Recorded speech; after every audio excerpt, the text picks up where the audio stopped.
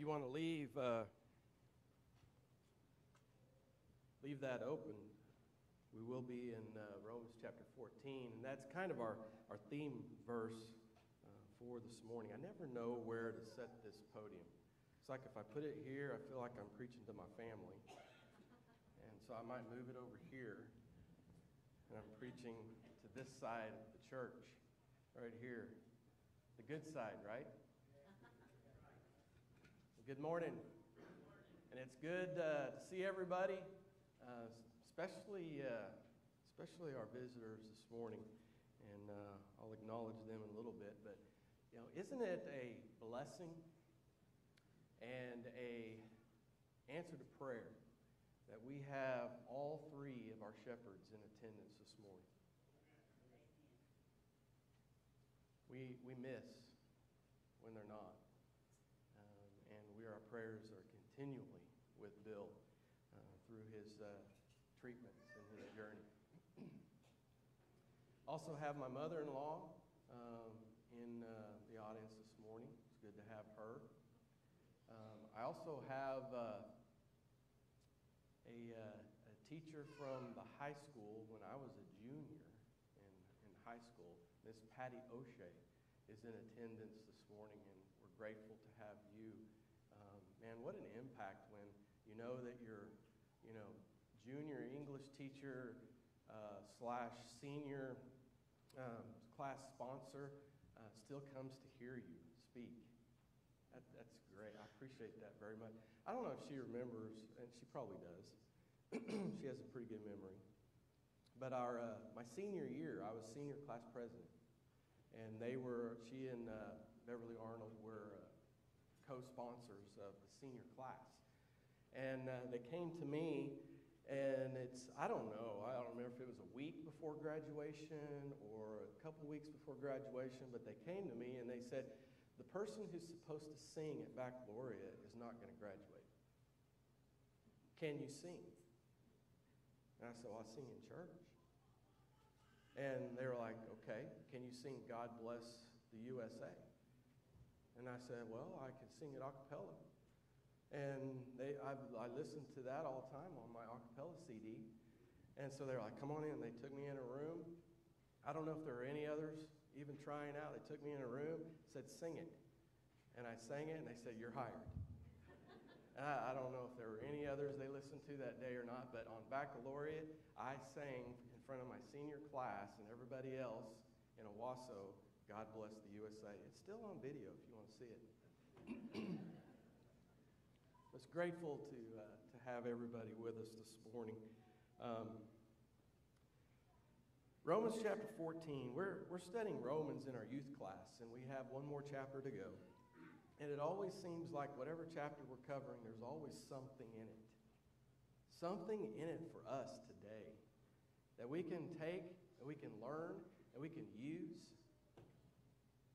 And I am convinced that the scriptures would not be here for us today if there was not something we could take from them. And so we're going to spend a little time in chapter 14 this morning. And if I were to give this lesson a title, it would be, it's not about the meat. It's not. And I don't know if you get that from this text or not, but I'm certain if you ask any leader in the Lord's church, whether it be our elders or other elders, and you visit with them, and you ask them, if there was peace, harmony, and unity, would it bring you joy in your congregation? And I don't know if there's a one that would say no to that. You think about that. They would unanimously agree. And as Hebrews 13, chapter 17 instructs us, let them lead. It's a part of what we play in the congregation under their leadership. Let them lead. Let them be leaders with joy. With joy, not grief. For that would be unprofitable for us if that were the case. It'd be wonderful if everyone in the congregation could agree with everyone else. Everyone would live in this perfect state of harmony. Just like the 1982 song, Ebony and Ivory, sung by Paul McCartney and Stevie Wonder. I have that on there just to show, I don't know how many of you play piano or musical instruments at all. I know some teach piano, but I'm like, you can't have one without the other for it to sound right. If you want perfect harmony, if you want it to sound great and pleasing to the ear, you got to have it all. You got to have all strings on the guitar. You can't just use one or two. You can take that off now, Jason. Part of that song is we learn to live when we learn to give each other what we need to survive. Ebony and ivory live together in perfect harmony. However, unfortunately, that's not realistic. Paul knew that in his letter to all the churches because he addressed the concerns and he addressed the issues that were happening in their day. Wherever there are human beings, there will be conflicts, there will be contention, there will be disputes, there will be hurt feelings, there will be disagreements. It's not a matter of if, but when. It's true at work. It's true at school. It's true in sports. I remember when I coached boys soccer, and we get out there and the other team would start fighting with each other, and I'd tell the boys, hey, we got them now. They're fighting. They're fighting with each other. They're not going to play well together. It's no different in the Lord's church. We need to remember that it is the Lord's church, not your church, not my church, not our church. It's His church. And if we think and follow and do with that in mind, we can't become close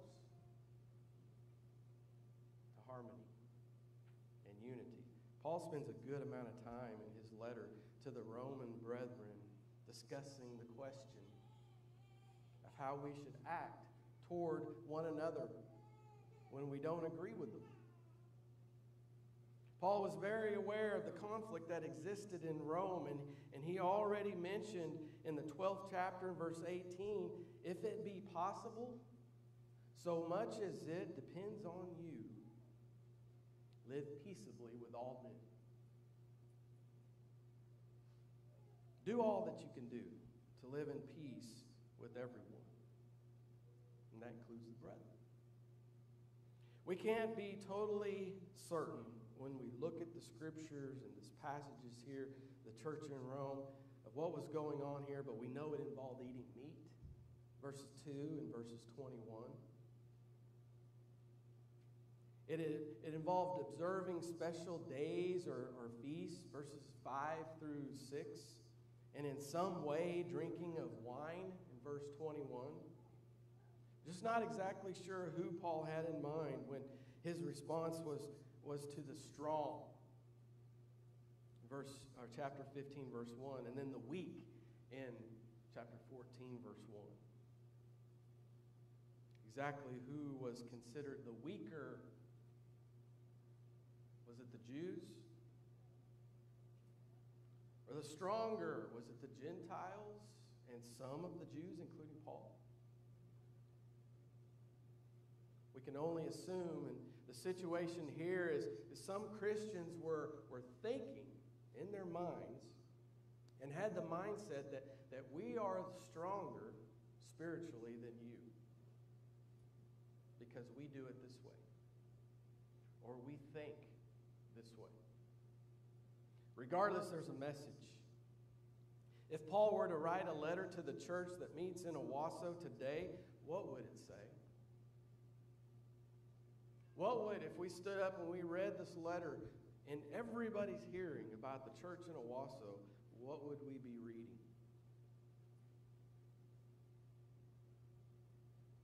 It's not about the subject matter here of meat or drink or specific days. It's about respect. It's about compassion. It's about care. It's about concern and love and understanding and peace and unity in Christ. And he lays it out in this part of the letter, in some 36 verses, talking about how we get along with each other. In the 14th chapter here, it's also been used sometimes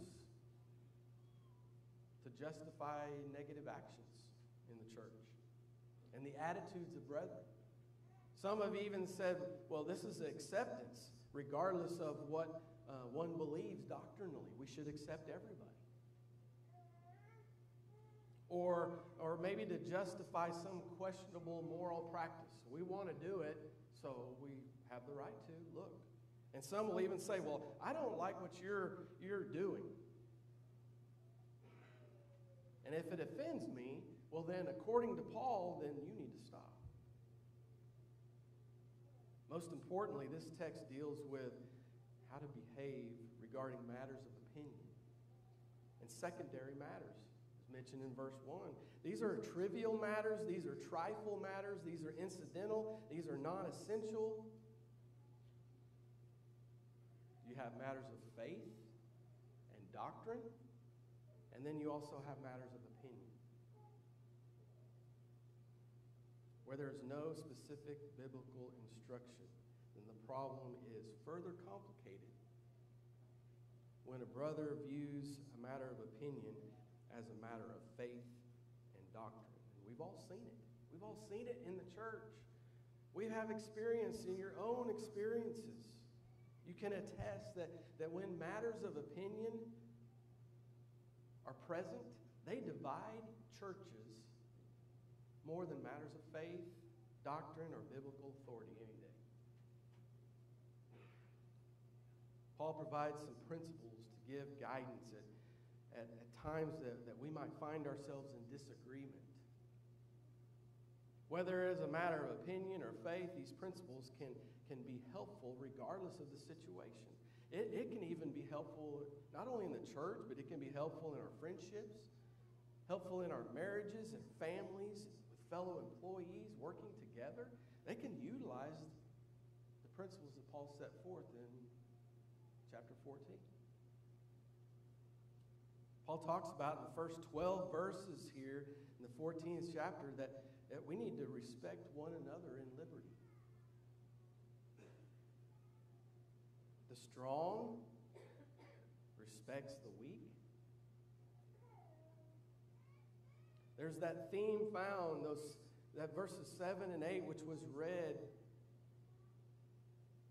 That's our theme. We live for Christ. We live for the Lord. We are the Lord's people. Why would I suggest eating meat when I know full well my brother won't eat it? Can you imagine me inviting someone to my house that I know doesn't eat meat, setting them down at my table, and then coming out in the kitchen with a big old ham? Why would I do that? Why even go there? Both sides play a part in making this work. Imagine yourself in this situation, in this time, as a Jew who had kept the Sabbath all your life. That's all you knew. You observed all the do's and the don'ts of the Jewish law and their traditions. And then you become a Christian seemingly overnight. And now you find yourself worshiping with fellow Christians on the first day of the week. Would it not be difficult to dismiss decades of Sabbath observance? How might you feel? Would you not think that maybe it was just another day to worship the Lord's day? Verse 5 says, let us all be convinced, fully convinced in their own mind. It's about respecting one another in love. And Paul brings out that in verses 13 through 18, respecting each other in love. The congregational disputes are often petty over trivial matters, over procedures. Well, how should we do this? Over precedent. Have we ever done it this way? Over prestige. Well, who's going to get credit for it? Romans 8, 38 through 39 says, nothing can separate us from the love of God. Not procedures, not precedent, not prestige, not who's who in trivial matter. Nothing can separate us from the love of God. Paul solves this in verse 15. If we just thought about verse 15, Paul recommends that we see our brethren as those for whom Christ died. He died for you, just like he died for me. He died for them, just like he died for me. How about instead of seeing a brother as a weaker vessel and an obstacle, maybe we see them as an opportunity. An opportunity to help the one for whom Christ died. And maybe ask you, how will what I'm doing or what I'm saying affect them? You know, the people out there, outside these walls, the people out there, they live for self. Whatever's best for them. Whatever suits them. But the people in here, the church, should be concerned about our responsibilities to one another and to the Lord. Having compassion for each other without compromise. Paul mentions in verses 19 through 23 about respecting one another in peace. Some things make for peace that we do, and some things they make for hostility in the church. Insisting on having one's own way, it creates strife. It creates division. It creates hostility. While a yielding, serving spirit promotes peace. It promotes care. It promotes concern and love. James 3:17 addresses that. Having the wisdom from above is pure, it's peaceable, it's gentle, it's yielding, it's merciful, and it's good. It's amazing what change can take place when one thinks about others before themselves. Not to tear down or destroy, which is what happens in verse 20. What are they destroying? You're destroying the work of God. The work of God for the sake of food or whatever we want to put in that blank. We're hindering the work of the Lord when we let some things, trivial matters, come before others. And we can fill in that blank with whatever we want that applies to us.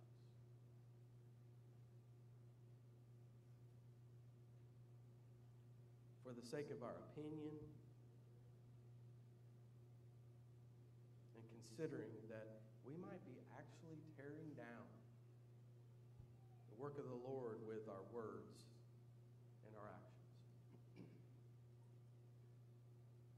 And then toward the end of the chapter, and even carrying on to the first 13 verses in chapter 15, Paul talks about respecting another in unity. We have to respect others for unity and harmony to be a part of our lives. He says, be like-minded in verse 5 in chapter 15. And with one mind and one mouth, do what? What do we do with our mind, our one mind and our one mouth in unity? What do? We glorify God. That's what we do. We glorify our God when we do that. Ephesians 4 verse 3 says, endeavor to keep the unity of the Spirit in the bond of peace. Having both peace and unity mentioned there in that verse. In the bond of peace. Peace brings us together. We sing that song, do we believe it? Bind us together, Lord. Bind us together with cords that cannot be broken. Cords that cannot be broken. Are there any broken cords out there this morning? Bind us together with love. And if there are any broken cords, why are they broken? What's causing them to be broken?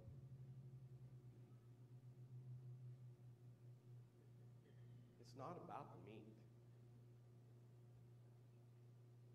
It's about us and how we treat and act toward one another for the glory of God. In John chapter 21, verses 21 and 22, Jesus appeared to his disciples nearby the Sea of Galilee, and he took advantage of this opportunity to talk with Peter regarding his denial of him before his crucifixion. And at the end of that conversation that he has with Peter, Peter asked Jesus about John, which I thought was so interesting, but so typical of us. He asked Jesus about John, who's standing nearby, and Peter says, Lord, what about him? What about that man? And Jesus replied, and I'm paraphrasing a bit, but Jesus replies to him, what is it to you, Peter? What is it to you?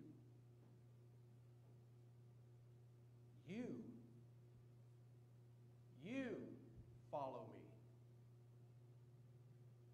Big capital Y-O-U. Follow me.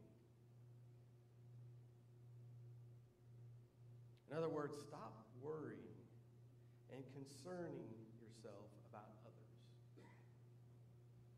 And start worrying and concerning yourself about your own relationship with me. Because we all have our hands full. More than we can handle, just taking care of our own lives before God. Which takes us back to the 12th verse in chapter 14. So then let each of us be accountable of himself before God. I will not be speaking on behalf of anyone but me on that day. And you will not be speaking on behalf of me on that day. Let each give an account. And if you're wondering today if you are of the age of accountability, whatever that means, and whatever age that is, I use this verse Answer that question. If you read this verse and you're uncomfortable and it makes you uncomfortable, you're at the age of accountability. When you have to stand before the Lord and give an account for what you've done. And that's ageless. That's any age. To be accountable before our God. It's not about the me. They made it about the me. We make it about the me. All the time. But it's about us. If there's anything that you need this morning, I know they all, our elders come down, and it's usually just two of them, one on this side, one on the other. But since all three are here, I'm going to ask that all three of you come down. One in the middle, one on the side, and one on the other. And if there is anyone that needs to respond to the gospel message, not mine, but the gospel message, those three elders that care and love and have concern for you will be down front. To pray, to talk, to study, whatever it is you need. They're here for you. And let us always, in everything, make it a blessing and a joy for them. Would you come as we stand and